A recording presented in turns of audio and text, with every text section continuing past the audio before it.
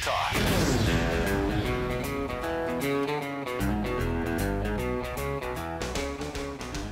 Mike. What day is it, Mike? Oh, come on. I know you can hear me. That's the Geico Camel reminding us what day of the week it is. This is Hump Day. We are over the hump and heading on the downslope for this weekend. A 4-day week it is for a lot of us. So great to have you in the conversation. Now, I want to turn our attention. I want to start right off the bat with some sound bites from what has what is taking place with Syria and this whole proposal to go in there. Now, apparently there's going to be a vote on the Syria resolution that's coming out of the Senate. And it's interesting to me, right now there is only, and this is kind of a fluid situation, so some of this may have changed since I last read a story on this topic because it's a pretty fast-moving landscape. I guess Kerry and Dempsey and whoever the other guy is, Chuck Hagel, are testifying before a House committee as we speak. But apparently the Senate resolution, very open-ended. It has a number of loopholes that would allow President Obama far more latitude, I think, than most of us would be comfortable with. It does limit him to 60 days, but lets him expand that to 90 if that's what he chooses. And it prohibits boots on the ground. Now, Bob Corker is the only Republican on that committee that was at all for that proposal, and he's been waffling on it this morning. So there may be a vote on that. Now, because it's in the Senate, then the Democrats are going to have a majority on that committee. If all the Democrats stick together, then that resolution will likely pass out of the Senate, but I believe it will die a rapid and painful death when it gets over to the House. And John McCain, get this, John McCain is against this thing because it doesn't give President Obama enough power. I mean, John McCain is a warbird.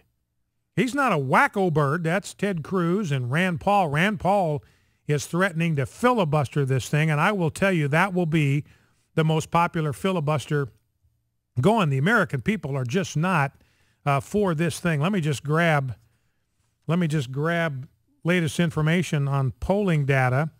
This is from a couple of polls.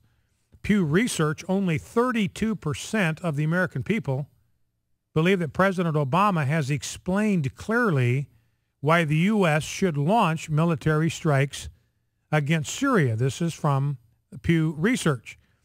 A Washington Post ABC News poll, which was also released yesterday, found that just 36% of Americans support military strikes in Syria, while 59% oppose action. Just 27% of adults support the U.S. and allies supplying weapons to the Syrian rebels, and 70% of us are opposed. 48 to 29% we oppose conducting military strikes. That's according to the Pew survey. So it's Washington Post, ABC News, or whether it's Pew Research, the American people are overwhelmingly opposed to striking Syria, to bombing Syria. Less than a third of the American people believe that Obama has made his case that we ought to go in there. And only 36%, according to ABC Post, or Washington Post, ABC, support military strikes. So that's just about a third, 59% opposed, so a strong majority opposed going in there. And only 27% want us to supply weapons to the Syrian rebels, with 70% opposed to that. This is what John McCain wants. I mean, John McCain, Lindsey Graham, somebody called them, Lindsey Graham, John McCain, and Barack Obama, the Three Stooges today. I have no idea where John McCain is coming from on this. He wants to arm the rebels. The rebels are Al-Qaeda. The rebels are Muslim Brotherhood. The radicals, or the rebels, are radical Islamists. And John McCain wants to put American weapons in their hands. This is stupendously stupid. This is stupid beyond anything that you can imagine. And yet John McCain, Lindsey Graham are all down with this program. But the American people are smart enough to recognize this is just absolute sheer folly. And just 33% of the American people think that airstrikes are likely to be effective. In other words, the American people realize, look, this isn't even going to work. Only 1/3 of us think this would do any good at all. And remember, President Obama said, look, we don't want regime change here. We don't want to take Assad out of power. We just kind of want to send a missile across his bow. We want to kind of try to scare him straight or whatever. Well, he's laughing at us. I mean, Assad is laughing at us. His 11-year-old son is posting stuff on his Facebook, ridiculing Barack Obama. We have literally become the laughingstock of the entire world because we have a president that literally, absolutely, totally has no idea what he is doing. And you have Republicans like John McCain and Lindsey Graham that are supporting the very worst ideas that President Obama has. And you've probably seen the picture of John McCain playing poker. He's playing poker on his iPhone in the middle of that hearing yesterday about whether or not we're supposed to go to war in Syria. What is John McCain doing? He's playing games on his iPhone.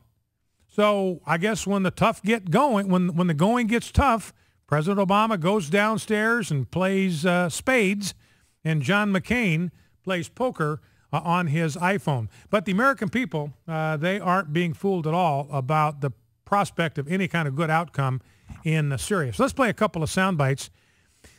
This is, let's start with clip 2, Rob, actually. This is President Obama a year ago because there's a lot of conversation now today about this red line business.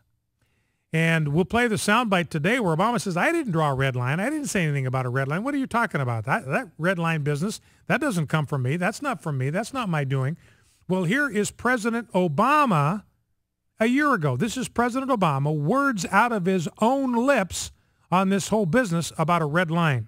We have been very clear to the Assad regime, but also to other players on the ground that a red line for us is we start seeing a whole bunch of chemical weapons moving around or being utilized. That would change my calculus. That would change my equation. So that's a red line. We see chemical weapons moving around. That's going to change my equation. That would be the red line. So you heard him say it with words that came from his own lips, that there was a red line. I've got a story in here. Let me see if I can find it. I think it's toward the bottom of the stack. And I did not get there through the bottom of my stack and preparing before I came across the street. So here it is. This is a member of his own staff, a White House official. This is a background call in April of 2013. So this goes back now, this is September, this will go back about 5 months. This is a White House official. You just heard President Obama a year ago saying, yeah, red line, chemical weapons moving around. That's a red line, going to change my calculus. Here is the White House official. We go on to reaffirm that the president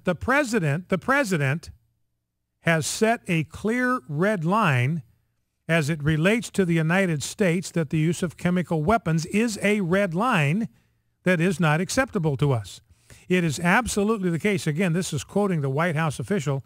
It is absolutely the case that the president's red line is the use of chemical weapons. And then here is another paragraph from that same call. The people in Syria and the Assad regime should know that the president means what he says when he set that red line. And keep in mind, he is the one who laid down that marker. He's the one who directed that we provide this information to the public, and he's the one who directed that we do everything we can to further investigate this information. So President Obama said it's a red line. His White House official follows up in April of 2013. Never forget that President Obama is the one that set the red line.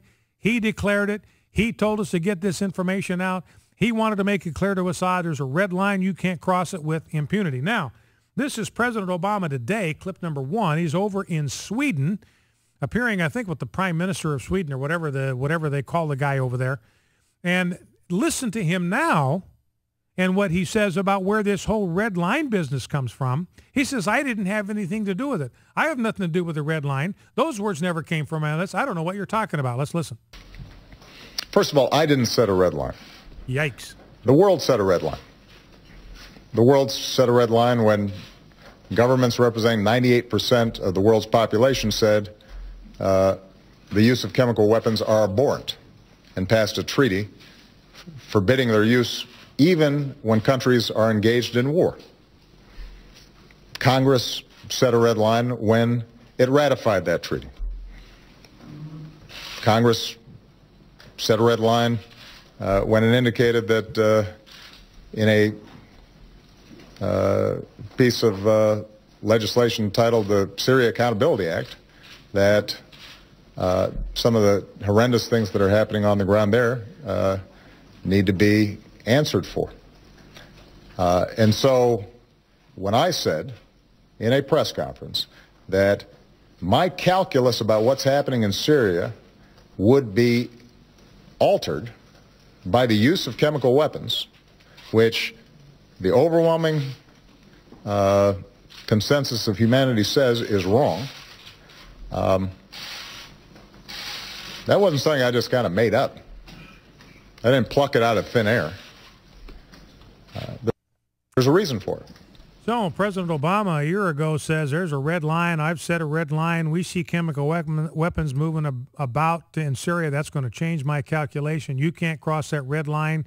There's going to be repercussions if you do. White House officials saying, yeah, that red line was set by the president. He said it. He did it. Never forget. He's the one that set the red line. Now today, President Obama, I didn't set a red line. That's the first words out of his mouth. I didn't set a red line. I mean, it's amazing to me. It's like President Obama just thinks that magically these words that he has spoken in the past that they just disappear. They've just vanished into thin air. They're no longer operable. They're no longer operative. They no longer count. They ought to be just dismissed. And everybody ought to just forget that he ever said them. And he takes offense. There's umbrage. I mean, he was fairly intense in those comments there. He resented the fact that he was being reminded of words that he himself said. And now you notice what he's doing. He's trying to shift the blame for this now all off onto Congress. I think he realizes that he got himself in a world of hurt here, got himself in a world of hurt, got himself all cobbed up, all jammed up by making up foreign policy kind of on the fly. Now he's trying to find somebody to pin this debacle on, and so he's picked Congress. Congress is the one who set the red line. Congress has got to step up to the plate. Don't blame me. Blame Congress. Focal Point AFR Talk.